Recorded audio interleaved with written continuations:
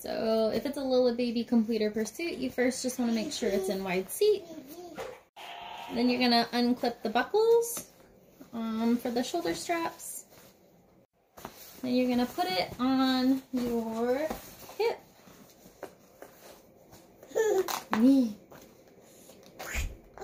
Yeah, you know what's happening.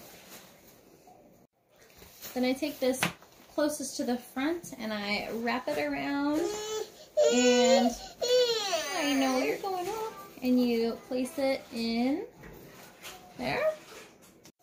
Grab your kiddo and put them in, and then you're going to take that other piece and wrap it around, and yeah, and then you just clip it in and tighten everything up, and you have your little one on your hip.